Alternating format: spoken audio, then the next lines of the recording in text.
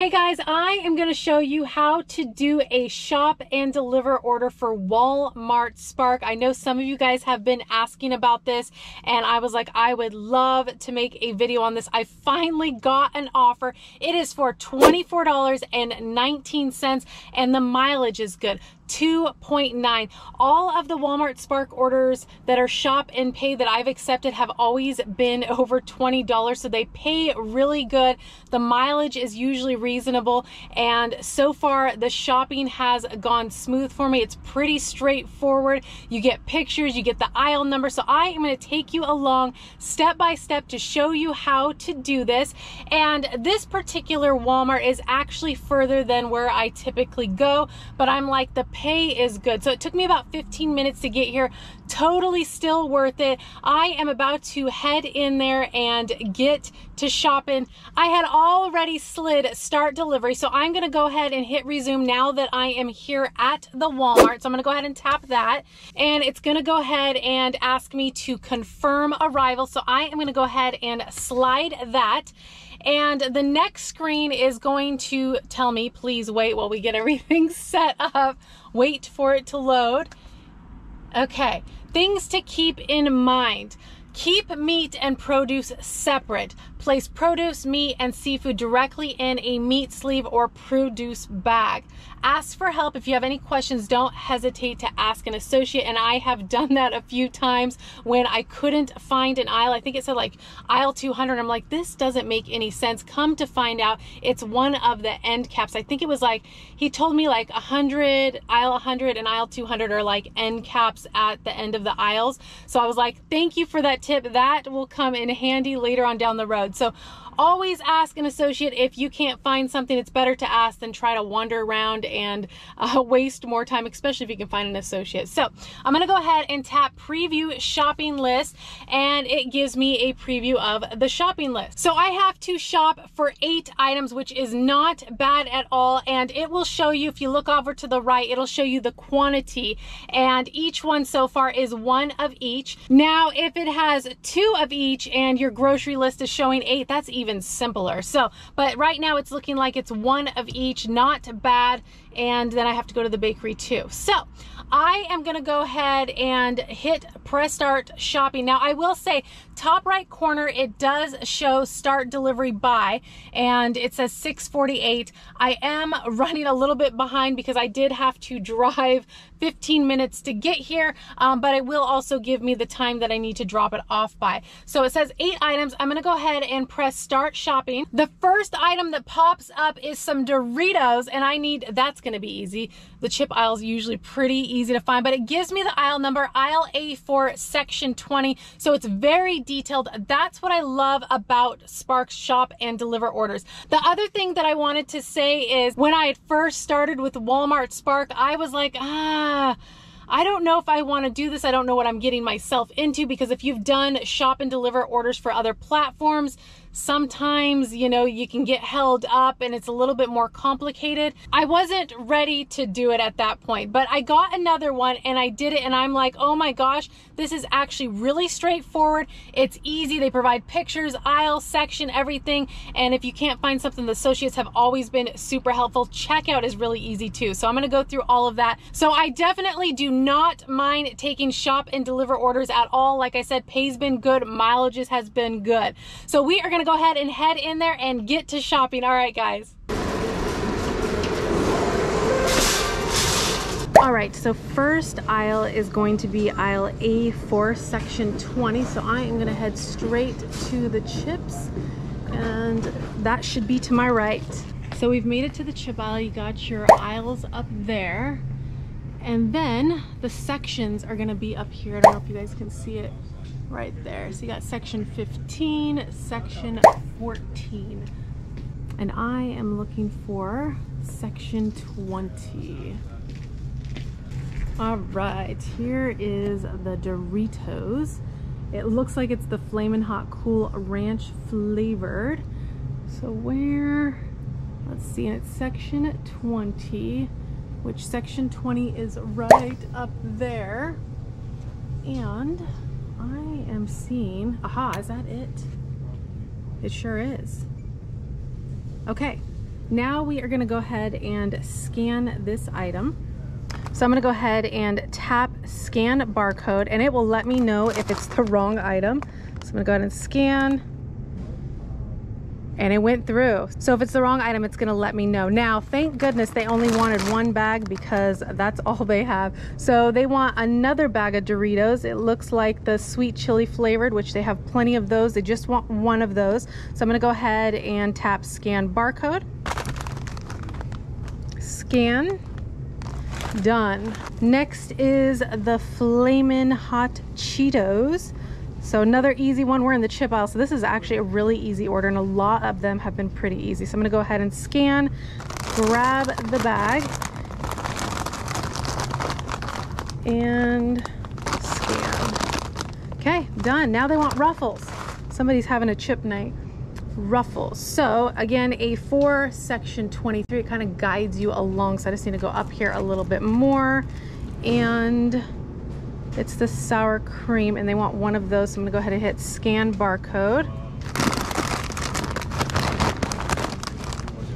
And scan. We are on a roll. Now I have the Pringles, so A5 18, which should be right around here. Let me see here. All right, so I've made it to A5 section 18. And they want the Pringles potato crisp chips, sour cream. And is it these ones? It looks like it.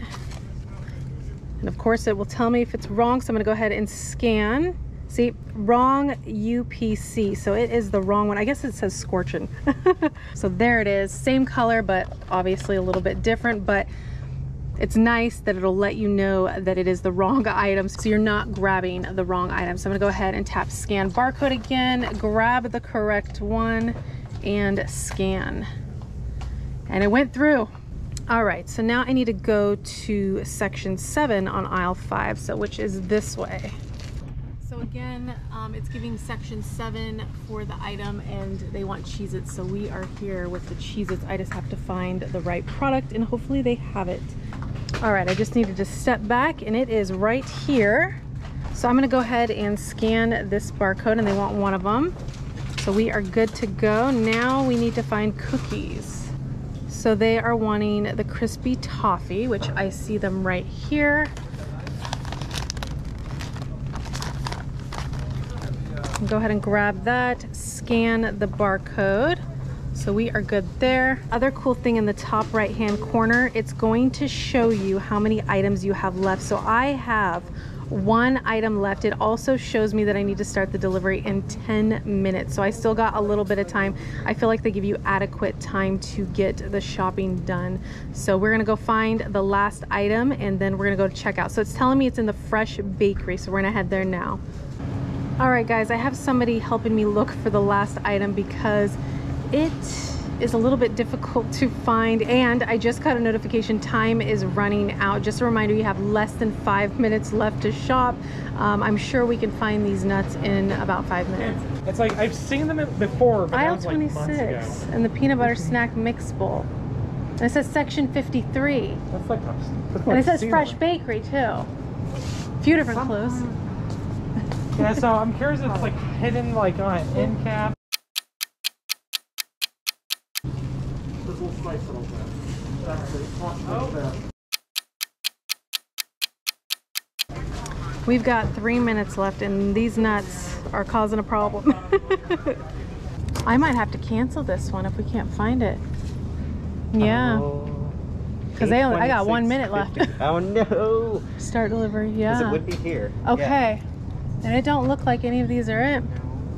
And then the other one you already checked as well? Yeah, yeah. And it doesn't, you know, it's kind of a bigger container. Yeah. Okay, well, I can't find it, so Right. I appreciate you guys helping. Thank you, no worries. All right, I had to tap can't find order. Sometimes it'll give you a suggestion or tell you to find something similar, but in this case, it just put me to shopping finished. All right, it says shopping finish, head to self-checkout area, start bagging. You don't need to scan the items.